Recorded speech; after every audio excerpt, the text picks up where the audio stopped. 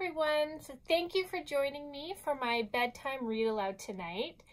Tonight I'm going to be reading my all-time favorite bedtime book, and that is The Pout Pout Fish and the Can't Sleep Blues.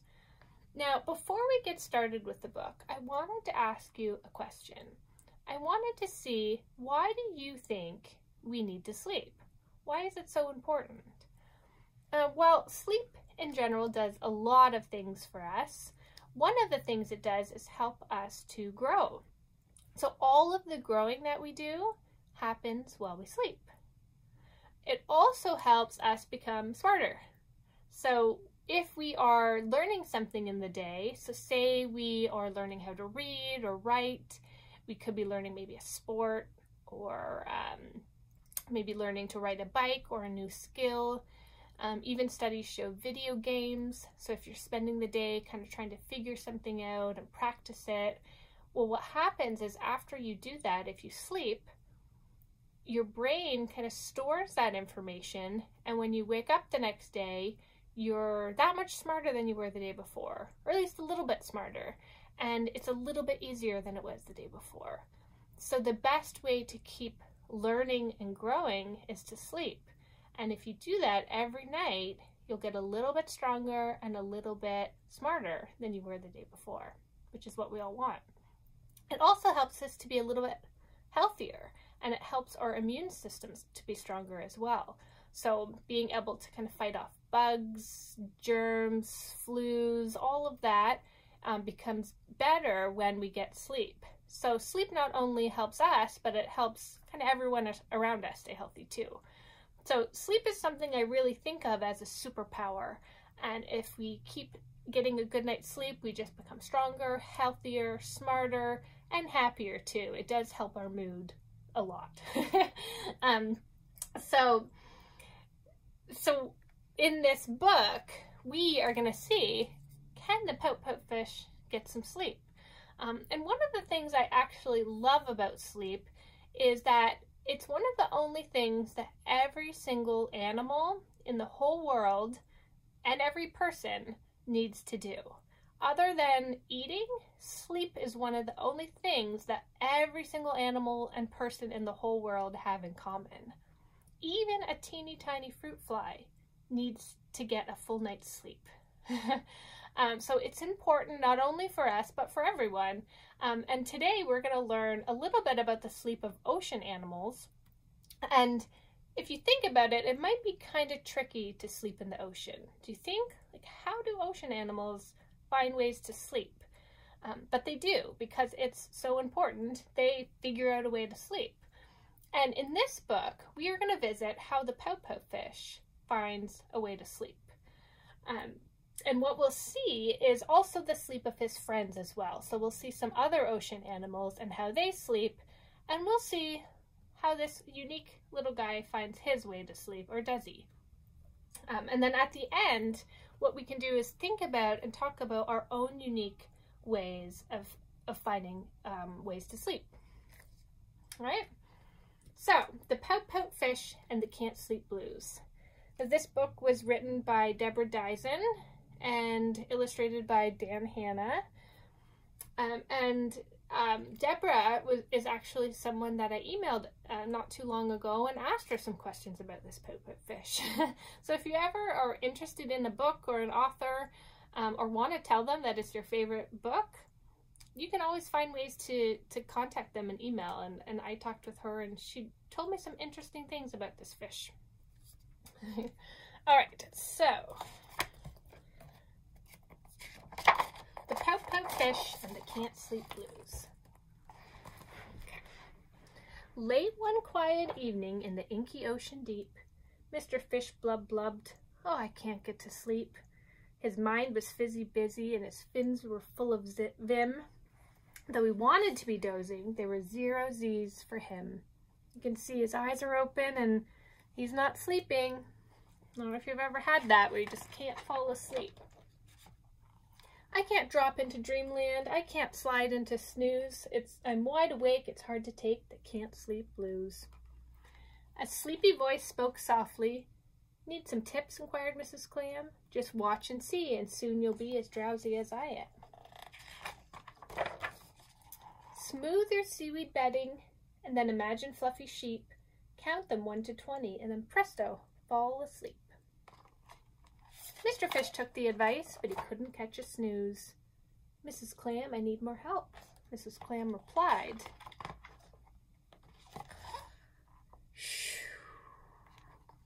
And when you see Z's in a row, that means they're sleeping.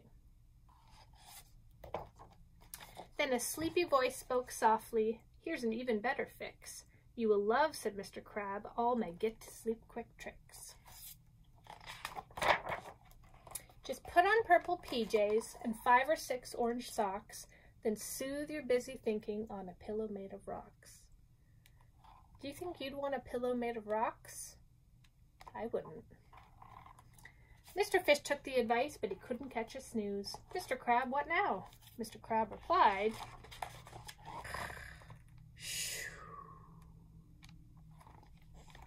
Then a sleepy voice spoke softly. Here's what I would suggest. Guaranteed, said Mr. Eel, to yield a pleasant night's rest.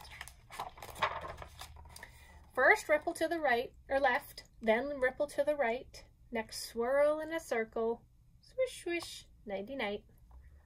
Mr. Fish took the advice, but he couldn't catch a snooze. Mr. Eel, what's the deal? Mr. Eel replied.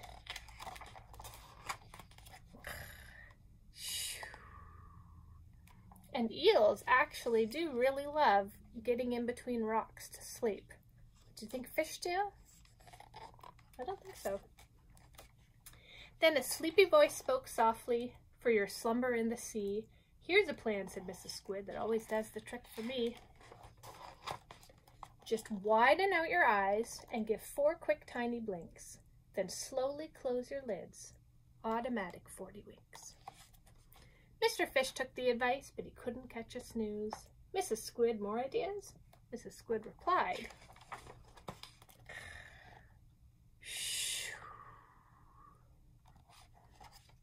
Then Mr. Fish heard nothing, just a symphony of snore. He still couldn't sleep. He felt worse than before. See, all his friends are sleeping, but he is wide awake. I took all their suggestions, which I followed to a T. Their methods worked for them, they did not work for me. I don't know what to do, he sank down in the kelp. What good is good advice? It does not always help. Then a sparkly voice emerged. A fish, Mr. Fish, you're partly right. The voice was dear Miss Shimmers. Her smile was kind and bright. But take what you've been given and learn from what you've tried. Build your own solution and trust yourself as the guide. The best advice of all, said Mrs. Shimmer to her friend, is learn what works for you and find your own special blend. With that, she said goodnight and departed from the scene. Now Mr. Fish was ready to create his own routine. I'll settle in my spot and I'll smooth my seaweed bed. I'll smooch my snoozy snugly and then clear my busy head. I'll swoosh in gentle motion in the ocean wide and deep. I'll close my eyes, fins tucked in, and drift right off to sleep. Mr. Fish had tried his best to resolve his can't sleep blues. Mr. Fish, how'd it go? Mr. Fish replied, let's do this one together.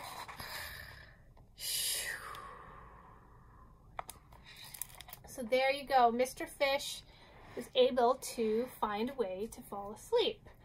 And what I love about this book is that it really kind of shows that every single person has their own unique way of falling asleep.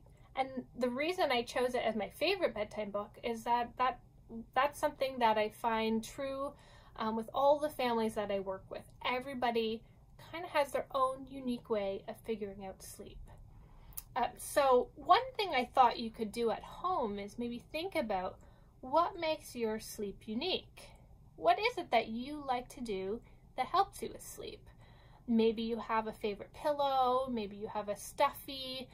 For Mr. Fish, it was his snoozy snuggly. Maybe you like to sleep on your stomach, or maybe you like to roll on your back. What is it that you like to do that helps your sleep? This is something you could maybe talk about with your parents or think about if you're not really quite sure. Parents always have great ideas of how you can help your sleep. So if you don't know, it's just something you can think about. You could maybe draw a picture. What does your routine look like? For us at home, we actually end up saying goodnight to our fish and giving them a little snack before bed. So that's kind of part of our routine, is actually saying goodnight to our fish. So that could be something that could be part of yours, saying goodnight to someone or an animal, or maybe we used to say goodnight to the moon. So I'd love to hear what makes your sleep unique and what is it that you love. If you want to post comments below, feel free to share it. I would love to hear. If you want to maybe draw a picture, you could send me it. And I would love to hear back from all of you about what makes your sleep unique to you. And think about that, because we are all unique and we all have our own special way of sleeping. So I hope that helps you maybe think about your own special uniqueness and sleep, and get some great sleep, because we know it'll make us smarter, stronger, and healthier. So I hope this helps. If you have a favorite bedtime book as part of your routine, for ours, if my kids ever ask me to choose one, it's usually this one. But if you have your own favorite bedtime book, let me know below.